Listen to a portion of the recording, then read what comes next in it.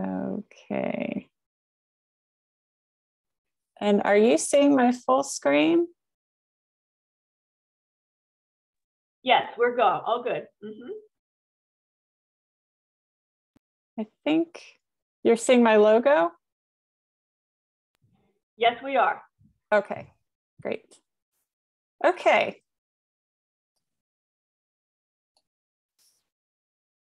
Hi, everybody. Thanks so much for coming from all over the place today. Here in Central Maryland, we've got the wood frogs coming out today in our pond in our backyard, so that's exciting.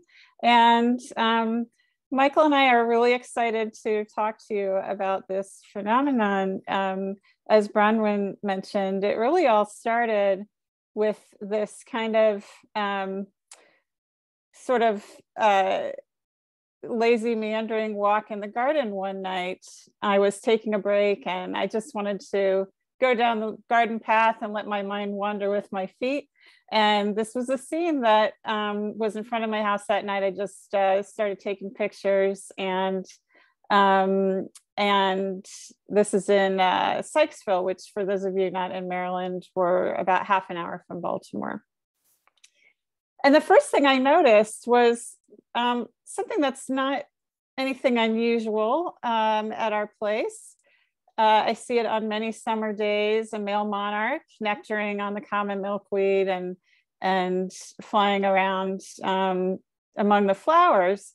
But I decided to follow him with my camera anyway, and that's a good thing I did, because the next thing I saw looked very unusual. He stopped on a leaf of a completely different plant and stayed there for quite a while. And so that caught my attention. And monarchs perch on leaves a lot, right? But this seemed really different to me. So I zoomed in, and that's when I saw that he was not perching at all. He was actively extending his proboscis onto the leaf. And this is a boneset plant that you see here. And he was seeming to want to extract something from this. And so I didn't see it at the time, but you can see there's a little flea beetle here on the leaf, and that will become important later. I'll tell you about in a few slides. Now, if you look closely in this clip, you can see that he's scratching the leaf with his foot. And that was kind of hard to capture on film, and it happens kind of quickly, but I saw it a number of times. And to me, it just showed how intensely he wanted to get something out of this plant. And this plant, boneset, Eupatorium serotinum, is a white flowering native wildflower. And it wasn't in flower yet at this time of the year because it was late June then. It usually flowers starting in August. And I didn't even plant these plants. They were volunteers in my garden. They sprouted probably from the seed bank about 15 years ago, and they grow abundantly all over our habitat now. And the flowers are big attractants for all sorts of butterflies and bees and wasps and beetles. And these are pearl crescent butterflies here in the late summer. And so we all know that adult butterflies of lots of species go to flowers, but going to the leaves, I had never heard of that. And I just wondered, what could they possibly hope to gain from it? And who are these mystery monarchs in my garden? I tried to figure out what was going on by searching online, but it didn't get me very far at that time. So I posted my videos to a Facebook insect group. And Don Harvey, who is a retired lepidopterist, who was working at the Smithsonian, and now he works a lot with native bees. He responded pretty quickly, and he said that the monarchs are likely gathering secondary plant compounds known as pyrrolizidine alkaloids. And this is something everyone calls them PAs for short. And so he pasted in a link to an abstract of a paper called Leaf Scratching, a Specialized Behavior of Denaying Butterflies for Gathering Secondary Plant Substances. Well, I read this paper written in 1983 by Dr. Michael Boppré at the University of Freiburg, and he described other milkweed butterfly species extracting PAs to use in courtship and defense. And they get these substances from dried or injured leaves of certain plants. But not only that, he also talked in this paper about watching butterflies go to leaves of plants that already had holes made in them by flea beetles when he was studying this in Africa. And so I looked back at my videos and I saw that sure enough, there were those flea beetles on the boneset plants. And these parallels were really exciting to me. So I did a little more reading and I mentioned it in just a few write-ups and social media posts. And then I got busy, I put it aside for the winter, and I thought it was really cool, but I thought I'll just write about that sometime in the future. But the monarchs didn't put it aside, because the next summer they were at it again. I was walking to the mailbox one day and this female monarch was working away at this completely dead boneset by the road. So I started watching her and she stayed for a good long time there. This was a plant that I'd been intending to trim because, you know, it was dead. It was right by the path that people walk on with their dogs and such. So I thought it would be good to make it pretty again.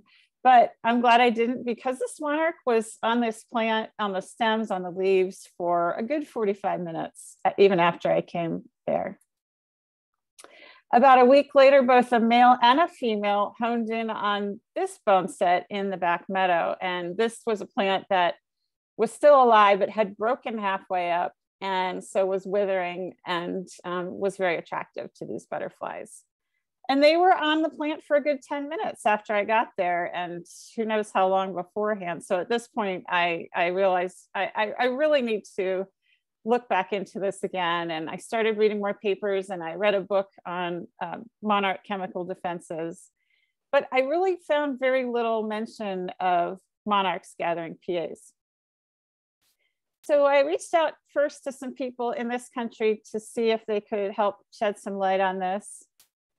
And the first one said it was likely a vestigial behavior. It's something not important now, probably to the monarchs, but it didn't really make sense to me, because why would the butterflies be doing something that's meaningless to them for so long a period of time? Because it doesn't seem to me that insects have that much time and energy to waste. Another person said the videos were convincing, but they had never seen it and kind of wasn't that engaged, maybe because thinking it's not that common. But I thought, well, if this is rare, why is it recurring repeatedly in one residential garden? And I'm not in a place where there are tons of monarchs coming through. I mean, there might be a couple of adults a day in the summertime. We have lots of caterpillars, but not heavy traffic from the adults. And then in that same spring of 2020, a new paper had come out called Danaus butterflies of the Americas do not perform leaf scratching. And it said that common species of the Americas are not attracted to vegetated PA sources, meaning that they're not going to leaves with PAs in them. And so I just thought, well, what am I seeing here then? And are my eyes deceiving me? So none of it was making sense. And I realized that my desk was starting to pile up high with more and more of the papers of Michael Boppré, because every time I did a search for pyrrolizidine alkaloids or butterflies and pyrrolizidine alkaloids, his papers would come up. And I was learning far more from his writings than I could find anywhere else.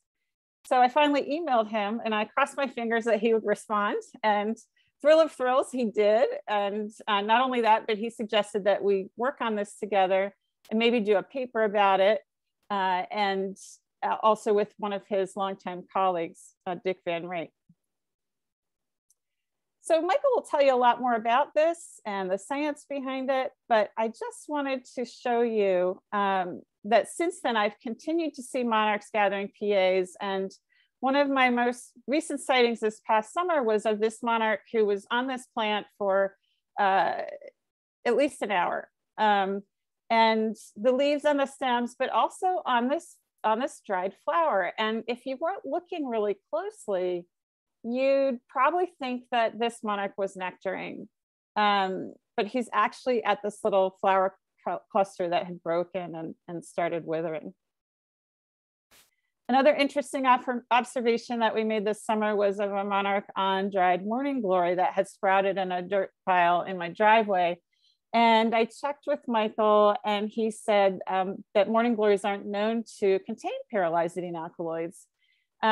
The butterfly did this for about 7 minutes. And so, as Michael said, the animals are the best bioindicators. So even though we don't know for sure, there's no chemical analysis yet showing that these plants contain these substances, it's something to keep in mind and maybe look for some more, perhaps when conditions are right.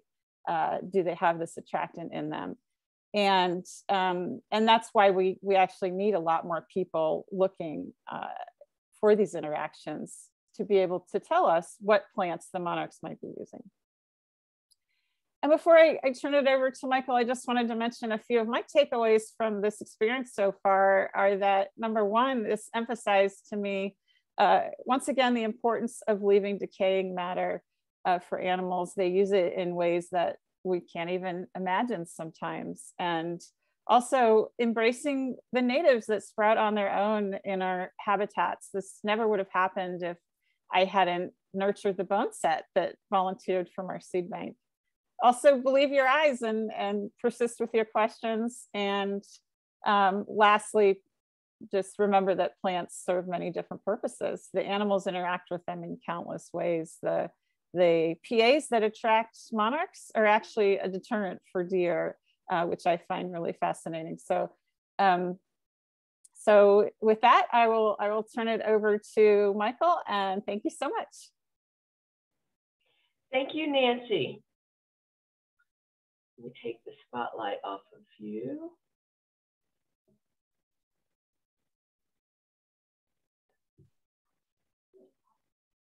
All right, Michael. Hello, everybody. Do you see my slide? Yes, hello. Oh, perfect, good. Well, dear Brahmin, many thanks for the invitation to talk.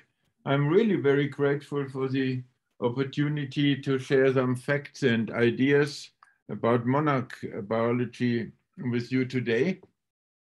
And actually, for me, this talk is very special. Here in Germany, it's just after 1 a.m. And to start the talk in the middle of the night is quite a new experience for me. I only hope it will work out well and I will not fall asleep. Thank you, Nancy, for reporting your stimulating observations from your garden. Actually, for me, at first glance, Nancy's observations were all but surprising. I have often seen monarchs at plant baits, which are used, for instance, in Latin America, mainly for collecting Arctine moths. Here were some Danaus plexippus in Peru and in Costa Rica, and the pictures are shot at dry plant material that I put out as baits. However, my surprise came when I looked up literature, which I wanted to add to my response to Nancy's inquiry. This behavior has hardly been reported for monarchs. American entomologists apparently neglect what is called PA-pharmacophagy. The peculiar behavior of monarchs, apparently gathering something from dry plant matter, is known for long, but it has been very rarely reported. In 1955, William Beebe lured Danaus plexippus nigripus with withered Heliotropium indicum in Trinidad. In 1973, John Edgar et al. Saw plexippus et Heliotropium amplexicale in the New Hebrides. Also in 1973, we are in the last century, Wagner found hundreds of monarchs invading a Michigan greenhouse with flowering Epidendrum paniculatum orchids. In 1974, Andrew Atkins recorded Plexippus et crotallaria in Australia. In 1975, Tom Pliske collected Plexippus et baits made of dry angiospermum, Tournefortia, senecio, and crotallaria. Well, I'm not going on, because that's all on monarchs and PAs that you can find in the literature. Very likely, many people have seen monarchs at dead plant parts, but did not consider it worthwhile to make public. However, for most relatives of the monarchs in the milkweed butterfly subtribe, the peculiar behavior has been well documented again and again since 1890, when Woodford wrote in his Naturalist Among the Headhunters, observe the butterflies, sombre black fellows, flying in a crowd round a shrub with thick silvery-looking leaves. A branch is broken and the leaves are hanging dry and wilted. The butterflies settle on the dead leaves in swarms, almost pushing and jostling one another to get a good place. Notice that it's a withered plant, the withered leaves and flowers that they prefer, and seem to become half stupid in their eagerness to extract the peculiar sweetness or whatever it is that the leaves contain. The video is not from 1890. I did it in a greenhouse, but it's a species Woodford observed. And it's nicely paralleling Nancy's videos of monarchs, I think. Woodford was lucky to see crowds of butterflies, but unfortunately in 1890, he could not further document. But on the internet, various pages like this one are found, which depict groups of milkweed butterflies. Here we have Tiromala species at dry plant parts in Asia. All African milkweed butterflies exhibit this behavior, but most of them, in contrast to monarchs, only males are attracted. This is also true for most Latin American glasswing butterflies, the sister subtribe to the milkweeds.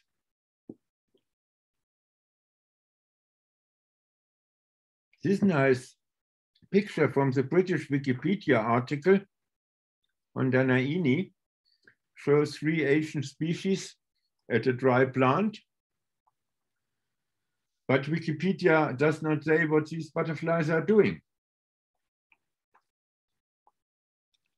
Regarding monarchs at dry plant matter, a really unique picture is on the web.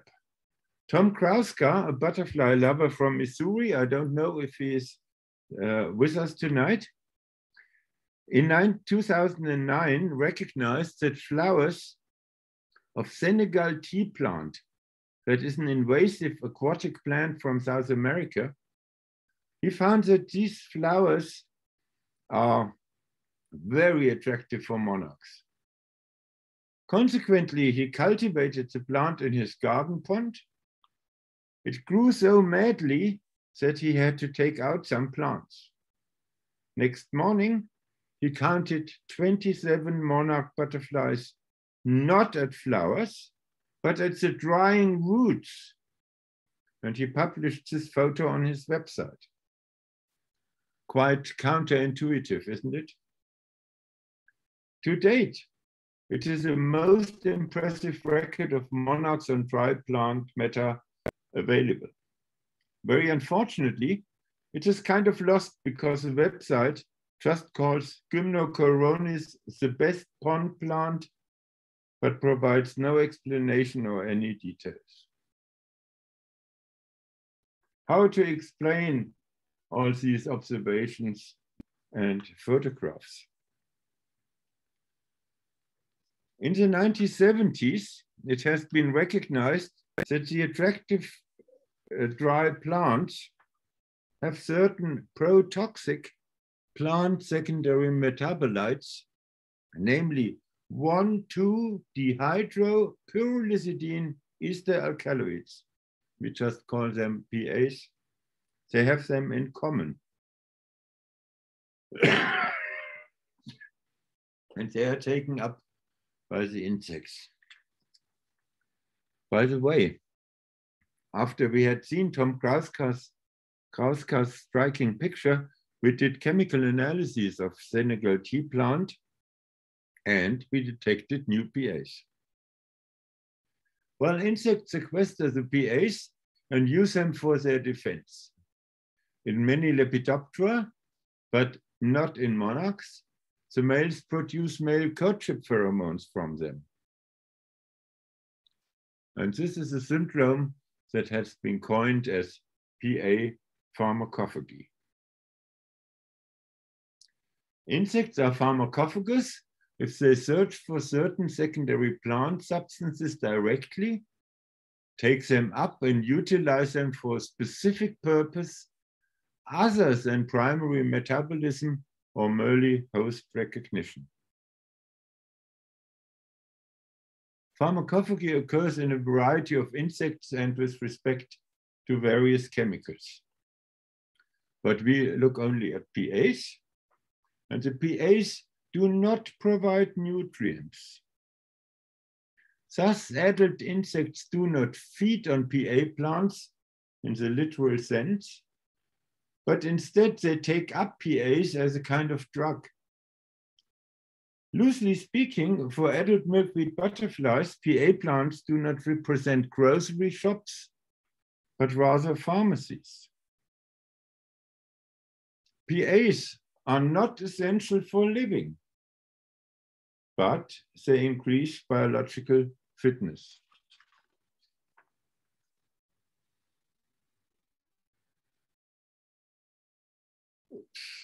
Note that the butterflies also visit dishes with pure PAs. So, strictly speaking, we are not dealing with an insect-plant relationship in the common sense, but rather with an insect-chemical relationship. Insects have a relationship with all the variety of different plants in their environment that provide them with the target chemicals, with the target substances. Typically, PA plants are taxonomically completely unrelated to larval food plants, and PA-pharmacophagous insects do not parasitize on them.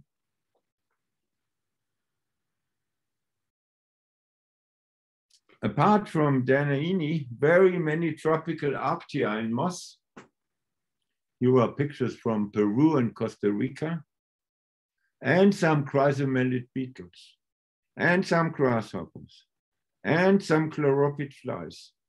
They all gather PAs pharmacophagously. And by the way, this is a day-flying arctia and moss. You might think it's a wasp, but it isn't.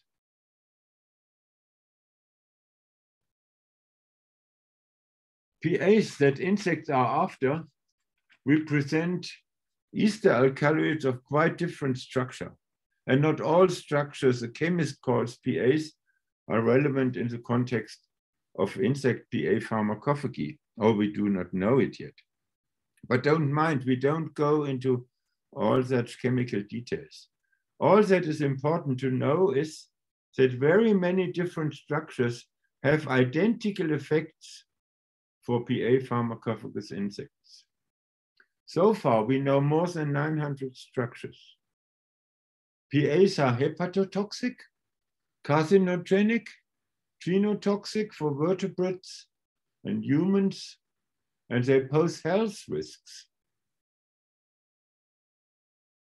They are repelling and unpalatable for unadapted organisms and for insects and vertebrates, and therefore make up defensive chemicals of plants and insects against a wide spectrum of antagonists. Livestock usually avoids feeding on PA plants because of the unpalatability due to the PAs. But they consume them when there is no alternative feed, often with fatal consequences. Humans get into contact with PAs via certain honeys, via bee pollen products, herbal teas, spices, various culinary herbs, and rarely via grain or lettuce, which is contaminated or which can be contaminated with PAs. Now, the high diversity we have seen with respect to the insect taxa and with respect to the molecular structures, the plants containing PAs are diverse too. The species are tropical or temperate. They are annuals or perennials. They are shrubs, vines, or even woody trees. Often they are ruderal, rare, or dominating vegetation. PAs occur in 5 plant families in hundreds of species. And today, by far not all plants containing PAs are known. There is a bias in chemical analysis towards species that are medicinally relevant for livestock and or humans.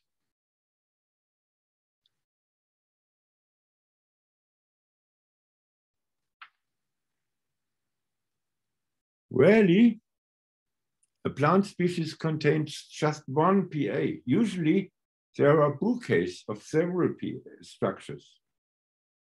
And also the amount varies between species and within a population, and even between different organs of an individual plant. Thus, there is great hidden inter- and intraspecific, even intra-individual variation, which we unfortunately cannot see or predict specifically. That is a fact that complicates research. Why are only withering or dead or injured plants attractive?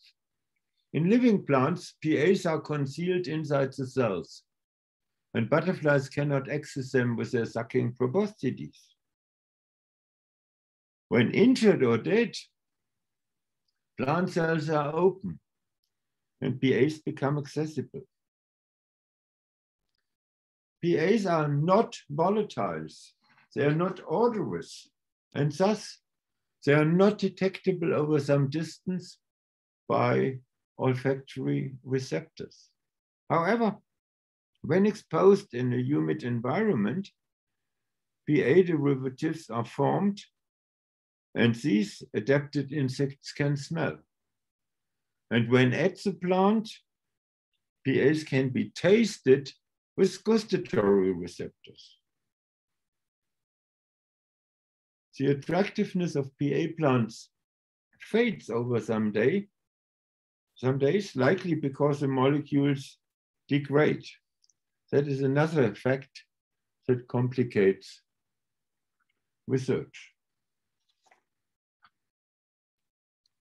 How do Lepidoptera take up chemicals from dry plant matter? How do you drink with a straw from a dry surface? Well, the Lepidoptera regurgitate fluid, which is gut content and or saliva, and that extracts and dissolves PAs, and that is re-imbibed. The solvent is re-imbibed, enriched with PAs with a proboscis. You clearly see the moist spot.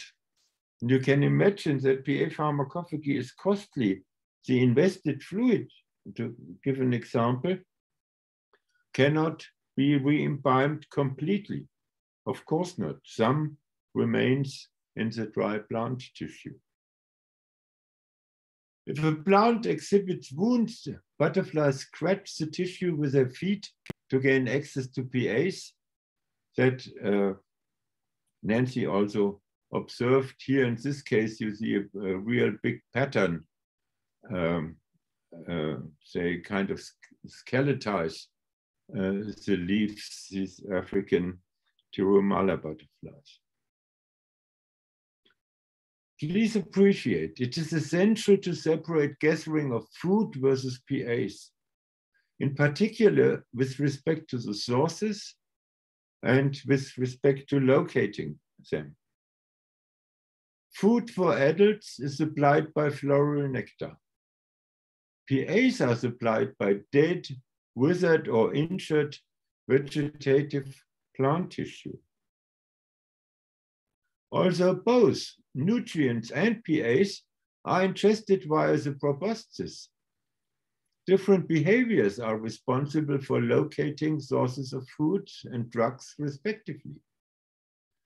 They differ with respect to the cues that trigger them. Feeding behavior requires vision, even color vision, and unspecific floral odors. PA-pharmacophagy doesn't involve visual stimuli, but specific volatiles. Inside the body, ingested compounds via the proboscis are also treated differently. So many different adaptations are involved in feeding behavior versus PA-pharmacophagy, including sensory organs and motivation.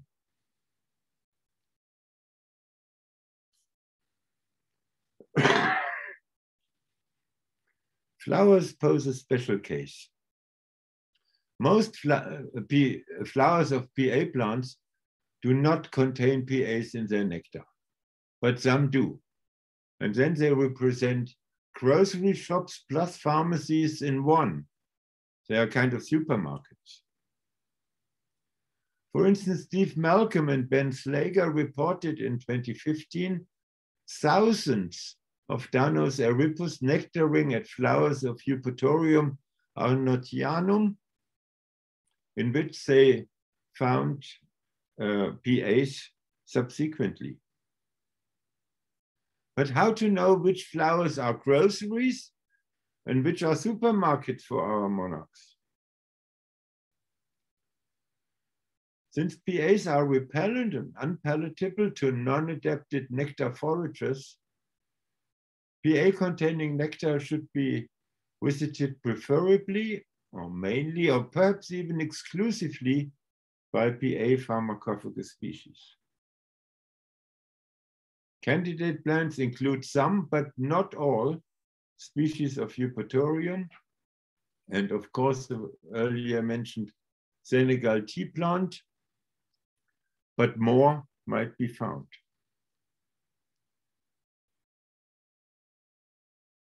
More than 30 years ago, 2 publications reported that monarchs collected at overwintering sites in Mexico and California, respectively, that they store PAs in their bodies. Most unfortunately, no further analyses were made since then, and knowledge on sequestration of PAs in monarchs remains clearly under-investigated. On the contrary, much knowledge has been gained in the past decades on sequestration of cardinalides in monarchs.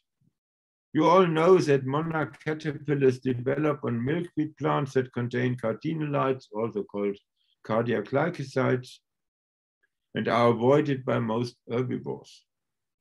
The larvae not only are adapted to cope with these toxic secondary plant metabolites, they even store them, and this way gain chemical protection from predators.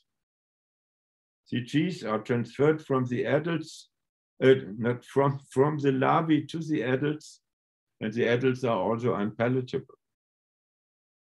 An enemy, for instance, a bird, after a poor experience with unpalatable monarchs, avoids lookalikes. Now we are with mimicry, automimicry, you know about this. The point I want to underline is, depending on how toxic the host plant of a caterpillar was, the resulting adult possesses more or less cardenolides, that it is more or less unpalatable. In a population, we see intraspecific variation with respect to cardenolides obtained by the larva if they had a choice of different milkweed species. In the adult stage, PAs are added, which makes the situation more complex. PAs cause intra-individual variation over adult lifetime. Thus, monarchs vary with respect to both cardenolides and PAs. And again, the latter change over lifetime. Note that the cardenolides and the PAs affect different types of antagonists, that is, they supplement each other.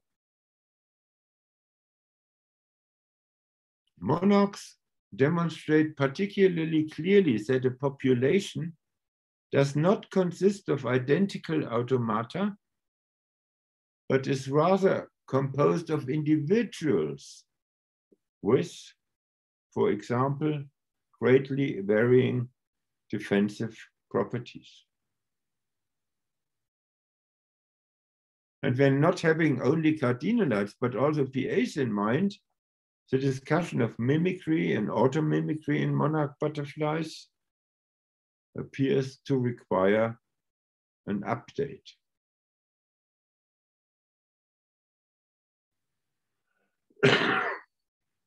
You are also aware that monarchs can be affected by a protozoan disease that causes reduced viability of adults, Ophriocistis electroschirca, mostly called a parasite.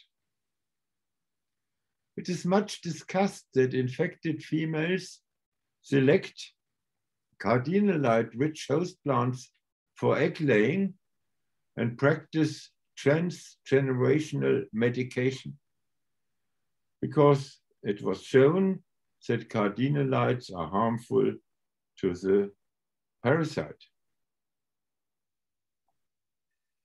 PAs were never considered, not even mentioned, in papers relating to OA in monarchs. However, the sporozoites of OE might be harmed by PAs. Female monarchs infected with OA might be particularly eager to gather PAs. What? Are they?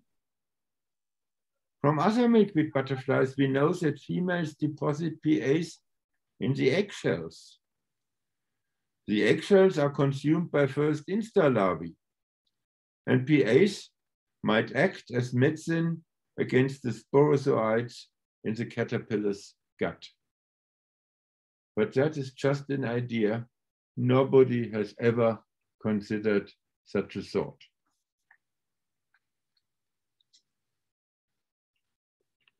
Monarch's PA-pharmacophagy raises many questions. First of all, we need to know which plants provide monarchs with PAs. Do males and females equally go for PAs? Do monarchs visit PA plants typically or only under certain conditions? In case, which are those? For instance, infection with OE? Is PA-pharmacophagy an obligatory or plastic behavior in monarchs? Answers from field observations will give rise to experimental analytical studies. But there are also several obstacles. One does not know which PA plants occur where and when in the United States of America. Candidate plant species are plenty. Chemical knowledge is fragmentary. one cannot see the PA content of a plant. Great variability exists between different species. One cannot predict which organs are attractive. PAs often show unequal distribution within individual plants. PA-pharmacophagy is not performed continuously. The butterflies become replete. Gathering PAs is not a lifelong activity, but a temporary one. And as I mentioned before, baits cannot be used for long because the attractivity fades.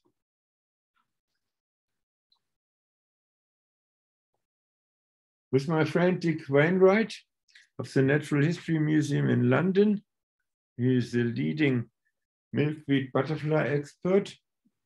Last year, we have published a paper in Ecological Entomology.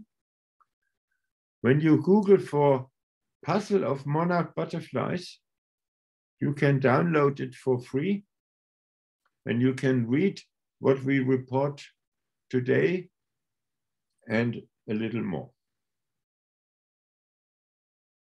Well, the puzzle needs to be solved. What to do? A single research group cannot investigate which plants monarchs use to obtain PAs. One needs luck to observe PA-pharmacophagy in the field. As I said, it is not a permanent activity of the butterflies. So many naturalists, observing with open eyes in as many places and as often as possible, are thought to solve the puzzle. Maybe ask you for assistance. We have established a citizen science project called Monarch RX. It asks volunteers to look out and do PA baiting if possible and report the observations. Again, you can Google for Monarch RX with inverted commas or photograph this QR code, and then you get to the website, and there is a folder called resources, and this provides texts and background with references as well as practical tasks and instructions.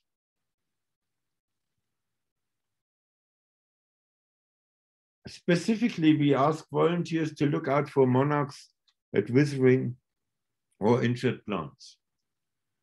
Of course, if their proboscides are not extended, the butterfly likely are resting. But if the proboscides are extended, the butterflies likely are engaged in gathering PAs and subject for further observation. And then we can register the number of individuals, their sex, the duration of sucking.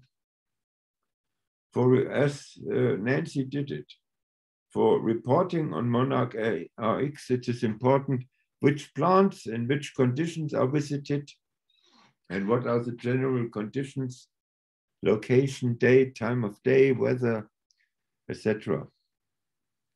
If you don't know the plant, do some photos of living specimens, preferably with flowers, for subsequent identification.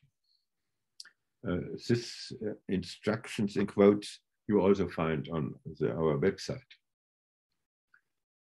If you are a chemist with a well-equipped laboratory and a lot of staff for analyzing secondary plant metabolites via GCMS, LCMS, NMR, etc., and when you are looking for a lot of work, you can contribute a lot with analysis of plants and insects. If you have, in quotes, only some time to devote to monarch research, while monarchs are around in your area, you can do baiting tests. You put up uprooted PA plants on a tray or in gauze bags and check for visiting monarchs. Or better, you put drying PA plants in a butterfly trap and record number of sex of trapped monarchs. If you mark them with a felt pen, you can find out if individuals visit again. And there are many candidate taxa. Don't read them or learn them by heart. You all find that in our information material. Here is a typical butterfly trap, which easily can be made by oneself or bought as entomological equipment. The butterflies enter here at the bottom, where the bait material is. They stay at the plant, at the bait for some time.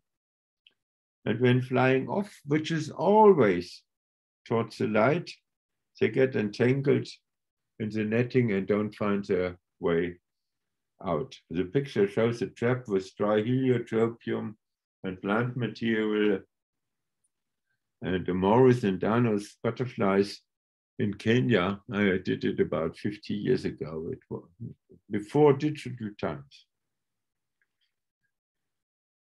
Keeping plant material in gauze bags facilitates recording and prevents loss of baiting material. And baiting with pure PAs is possible, but kind of theoretically, because only a very few of the very many PAs are commercially available and the prices are high. 50 milligrams, 50 milligrams cost between 100 and 200 US dollars, depending on the molecule. Information on the incidence and level of infection of attracted monarchs with Ophiocystis would be much wanted. It can verify the hypothesis that infected monarchs are more eager to gather PAs than non-infected ones. And the test to determine the parasite is simple and can be done without killing a specimen. Please contact me if you are interested in checking the health of monarchs.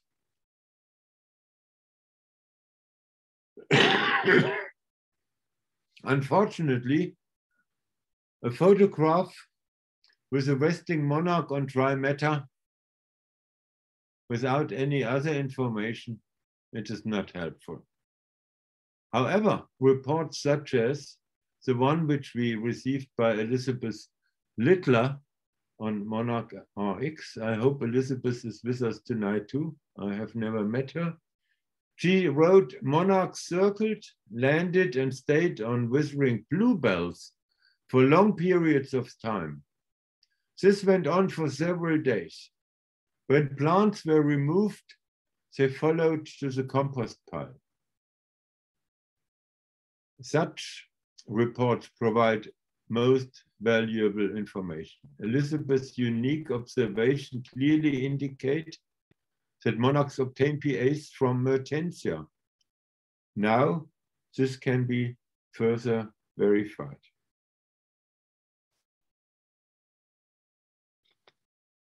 Just published in the winter issue of the News of the Lepidopterist Society is this photograph. The legend reads, Euploea butterflies nectaring en masse. You see the many flowers where the many butterflies obtain their nectar from? No, no, the picture shows Euploeas gathering PAs from seeds of heliotropium. And I'm convinced that such a picture can also be taken with monarchs. If one is at the right site, at the right time. If you will be the first to take it and send it to Monarch RX, I grant you a box with Belgium chocolate. And in case you don't like chocolate, I'll ask USDA for an import permit for German sausages with sauerkraut. Here is a little tip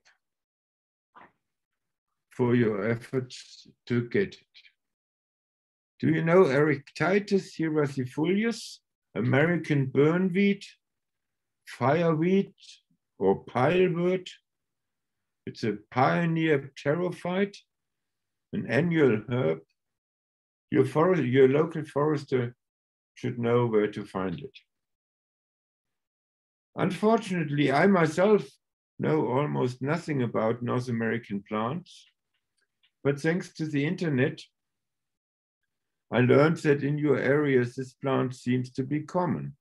It has not been properly analyzed for PAs, but Mansky in 1939, without starting what plant parts were examined and no further details, he apparently found 2 PAs.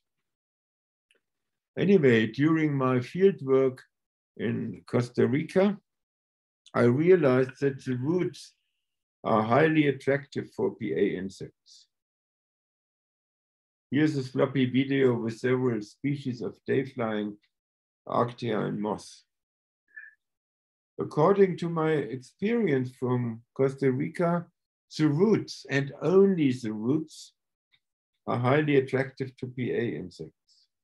Thus, most likely American burnweed is not a usual natural source of PAs for monarchs because they typically do not dig into soil. However, for baiting and checking monarchs' appetite for PAs, it might do a good job. Perhaps it's a good tip to try during next season when the monarchs will be back. But I cannot guarantee, I'm speculating. Anyway, if American burnweed does not attract monarchs, we learn an important lesson on specificity of PA-pharmacophagy in monarchs. So non-attraction can also be a very relevant observation. By the way, don't mix up Erectitis with Epilobium. Both are called fireweed, but Epilobium has nothing to do with PAs. What can be gained and what are the consequences? With field work by citizen scientists, knowledge can be gained on resources monarchs require, and in part, at least, on the relevance of adult obtained PAs for the biological fitness of monarchs. This, plus additional laboratory studies, will provide a more complete understanding of the biology of this iconic butterfly species, independent of what the details will show. We might find that access to PA plants is limited in certain parts of the United States. And then we will find ways to support conservation efforts for monarch butterflies.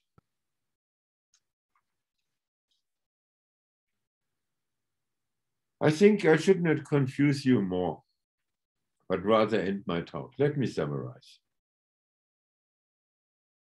Adult monarch butterflies need flowers, nectar, for food and larval host plants, for food and larval host plants for egg laying, but they also gather toxic chemicals, PAs, from certain dead plants.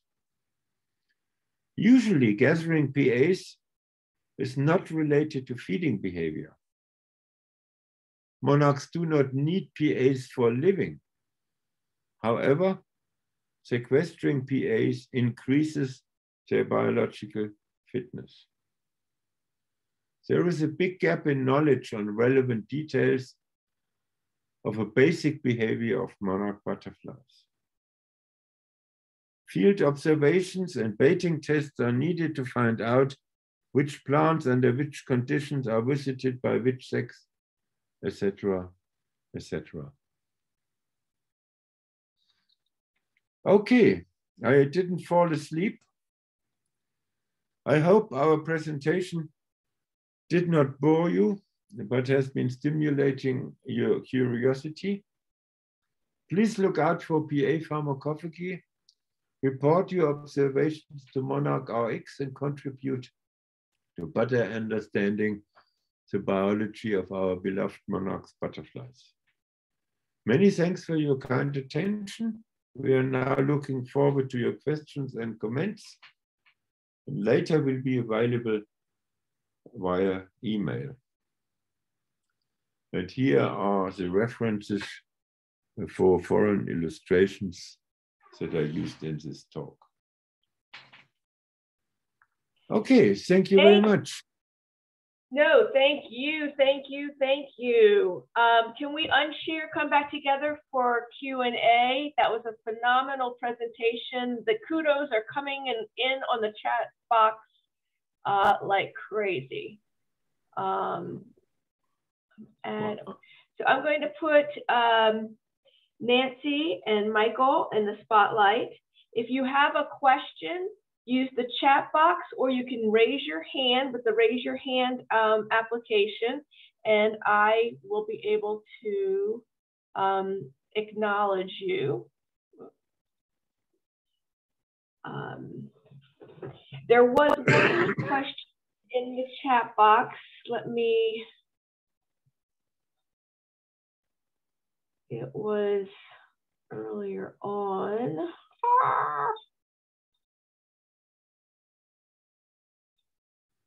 The gist of it was, does the toxicity of the monarchs decrease over time when they are an adult, and that's why they have to go after the PAs? Well, that is also not very well investigated. I know the respective paper that during adult lifetime, cardinalides can decrease in an individual monarch. To what extent that happens, it's only a single publication. But as I said, the PAs anyway are supplementing the cardinalides. And I wouldn't say that because of the cardinalides fading, they have to get up PAs. All the other milkweed butterflies, they don't store cardinalides. And PA sequestration, let's say, ability is at the very root before the isomine butterflies and the milkweed butterflies have separated. So the American monarch is an outstanding milkweed butterfly, but to gather PAs is coming from his oldest brood, if I may say so. Was that a proper answer to the question? You meant the fading of cardinalides during adult life. Yeah, okay. Yes, thank you. Tracy Lynn has her hand up. Tracy, go ahead and unmute and ask a question. Thanks so much. First of all, I want to thank you for this amazing, amazing, amazing presentation. I raise about 500 monarchs a year. And as a side note, I'm also an herbalist and grow a ton of plants that have PAs. And you have totally, totally, totally confirmed what I've been wondering about with the monarchs in my comfrey plants, because I see them in there going crazy all year long, and it's after I've cut the flowers down. So the stalks are good and cut fresh, and the monarchs are going crazy in there. Which plants, for instance? Comfrey, common comfrey. Yes. Yeah. So you've totally officinalis. Totally confirmed what I was wondering about. Thank you so much. I can send a lot of pictures. Has never been reported for American monarch Danaus plexippus. Not that I know of, and I'm in Canada. Well, in Canada, there's no literature at all on monarchs and PAs. Oh, I can give you a ton of pictures and information, because they're also in my dried up Elecampane plants, but I don't know about the PAs in Elecampane. I'll have to look that one up. But if you give me name of the attractive plants, I can help you with knowledge on chemistry or whatever. Great. But please become a member of Monarch RX and Absolutely. put up some reports and some pictures. And Absolutely. you know, also the story with the mertensia, that was a single observation. A single observation is no observation. But now, since it's there, available for everybody, everybody can see it. If you have mertensia in your garden, check it out and confirm it. And if we have 3, 5, 50 or 100 such observations, we can be really sure that that is a plant the monarch really likes or even needs. It's at least 3 times a year I cut down my comfrey, because I cut it after the flowers are just about done. I cut it off for medicinal benefits and I dry it. And that's when the monarchs seem to just flock to it. But I hope you don't eat too much. You know about the toxic effects I mentioned PAs have for humans. Yes, no, I don't use the Comfrey officinalis. I use the Uplandica, which is totally safe. Okay. Good. Okay. But then the monarchs will not come. No, they are. Well, then it's not safe. The monarch are the bioindicators for pyrrolizidine alkaloids. Believe me. No, I'll have to look further into that. Yeah. All right. Thanks, Tracy. It looks like you have a lot of pictures and input to do for the Monarch X. And for Lynn, you do not have to create your own project with the SitSci app. If there is an existing project, the link was in the presentation. It's also in the chat box. I put the link in there, and I think that Jean put it in there as well. So scroll back through the chat box and you can click on the link for Monarch RX. Okay, and I'll take the sausage. Details you can always write an email. I'll take the sausage over the chocolate, by the way. Jean just put the link in there again. Okay. Thanks Betty, so much. did you have a question? No. Okay. Does anybody else have their hand up to ask a question? The hand, I'm looking if there are any hands up. Go back to the back, found it. Alon says that they might have seen it on, I'm not good at these. Lemiaceae. So they're going to talk to you on email. I think that we have a lot of folks that are super excited about going out there and looking for this different behavior. So I am anticipating you're going to have a lot more observations coming to the app. Bingo. So that's going to be great. And let me see, any questions? I can't pronounce that. Maybe Nancy can pronounce what Tracy's putting in there. So the question is, should people plant these suggested plants? Can we help the monarchs by planting these plants that have PAs in our yard? Well, I mentioned that in one of my last slides. It's too early to say that. The monarch is a peculiar butterfly. Most of the other milkweed butterflies, only the males come. Why do only the males come? Because the males utilize the PAs also for courtship pheromones. But the American monarch has a very outstanding courtship behavior compared to all other milkweed butterflies. And males are doing an aerial takedown. One needs to be careful not to come into politically incorrect wording in this context. Miriam Rothschild once called the American monarch the male chauvinistic pig in the insect world. But so the monarch doesn't need, the male monarchs don't need the PAs for pheromones, but they are good for defense. And the new idea which I presented today with the parasite, we don't know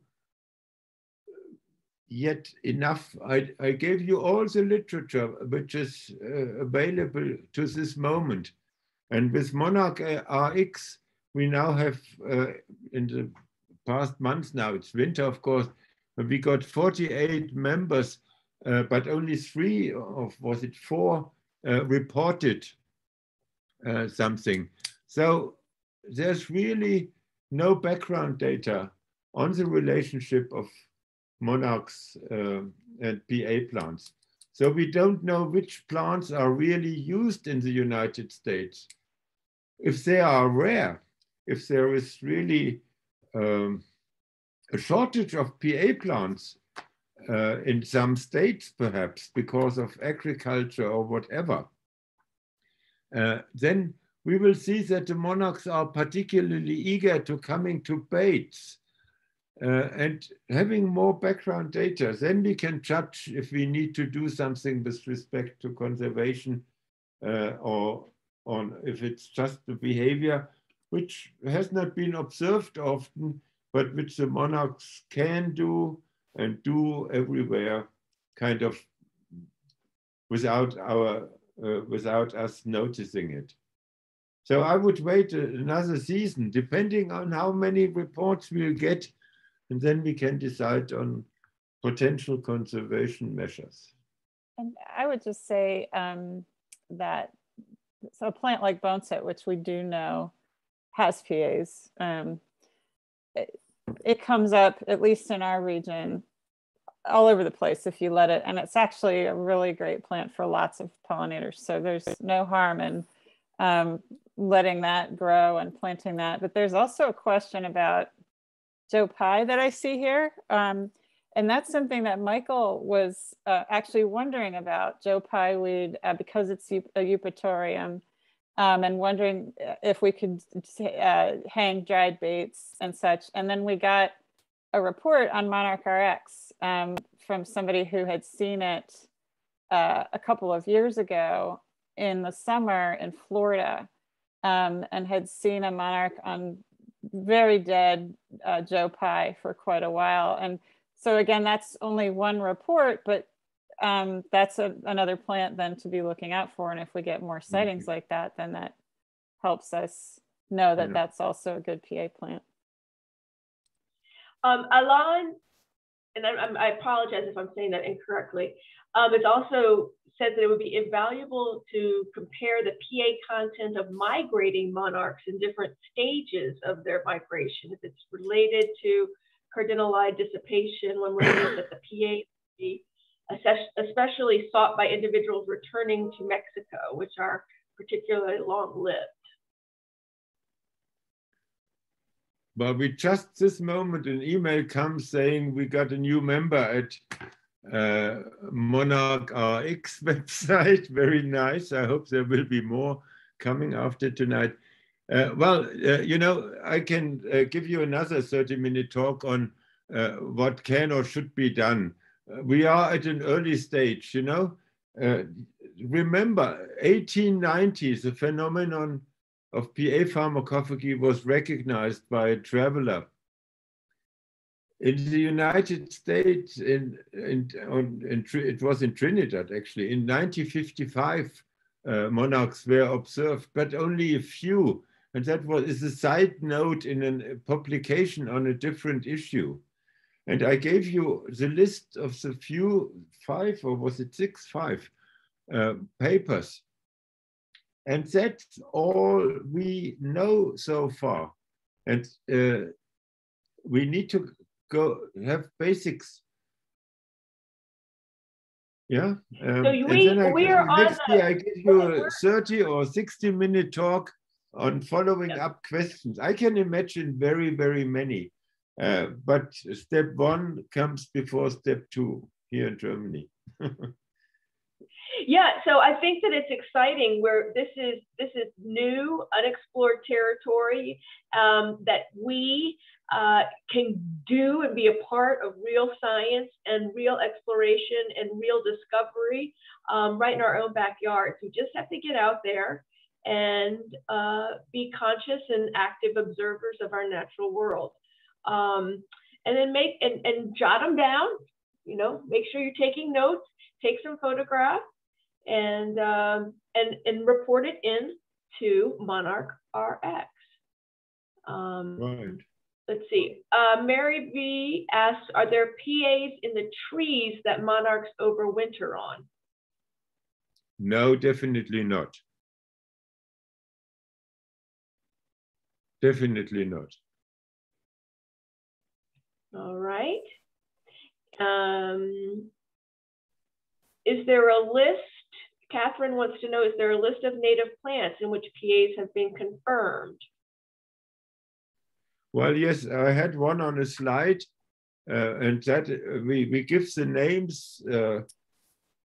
By now we have some more, but in our publication, which you can download for free, there is a list of potential plants. And on the instruction slide I showed, there is also a list with potential genera, and that is available through Monarch RX, or you write us an email and I send you. And I need to mention, the list is all but complete. Yeah. I need to mention that the co-author of the paper, Dick Wainwright, is attending this webinar and he's on with us. So Hi, Dick. Shout out to Dick. Hey, Dick. On there. This is great. Any other questions? Thoughts? I know that everybody's, especially after the day we had today in Maryland, everybody's itching to get out there and be outside more. So I want to thank Michael and Nancy for coming and sharing this wonderful information with us, and especially Michael for staying up so late and broadcasting all the way from Germany. My bed is not far from here.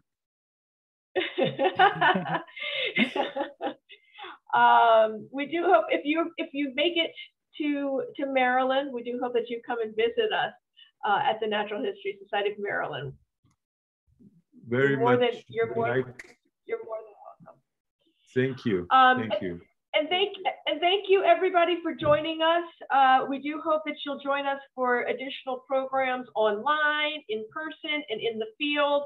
And take this knowledge, which is the most important homework of the night, is to take this knowledge and share it with other people so that we can keep the information flowing.